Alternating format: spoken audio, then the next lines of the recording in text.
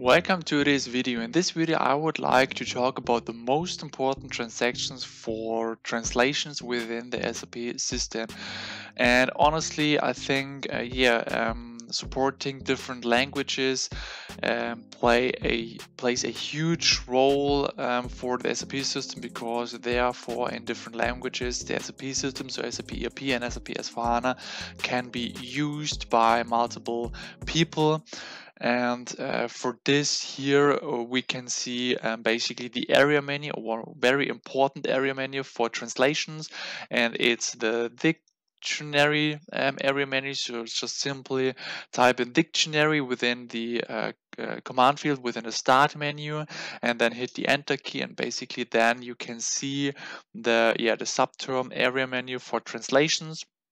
And for example, if you would like to call one, then you can simply click on this. So here we are in the sub-term transaction and here in the S-term transaction. And those are two very important transactions, because basically, with the sub-term or the S-term, you can just simply search for one term within the SAP system and see, for example, what is the translation. So for example, if we would like to search for the translation for the company code.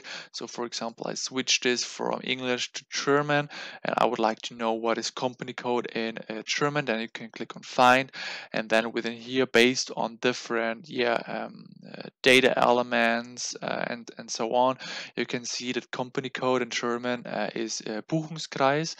And this could be really useful if you would like to get the official technical term of a SAP technical term. And therefore, we have more very important transactions. So for example, the SE63. This is a very important transaction regarding translations in general, because here you open up the translation editor. Then we have the S Pro, of course. So within here, you can see different customizing settings. And for example, under additional information and technical data, and then language dependence, you can see what kind of customizing entries are language dependent. Then we have the transaction SMLT. Of course, within this transaction, you can import new language packages. Really, really important. Then we have the SLLS transaction. This is basically one transaction code to get the translation statistics. Then we have the SLPP to get a proposal pool of different translations. Then we have the SLXT transaction, basically here to transport languages. Then we have the extended version, so the SMLT_EX,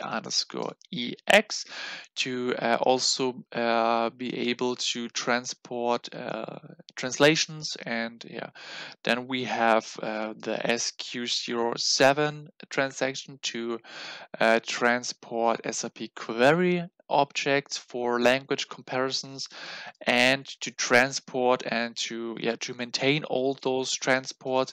You can also open up the SE01 transaction to open up the transport organizer. So basically I think I rushed through those transactions, but I simply would like to give you an overview of the very most important transactions regarding translations. If you would like to get more details on one simple or one individual transaction, please put them in the comment section. If you like this video, please hit the like button, and if you have any questions left and do not want to miss great upcoming videos in the future, please subscribe to this YouTube channel. Thank you so much, and then see you in the next video.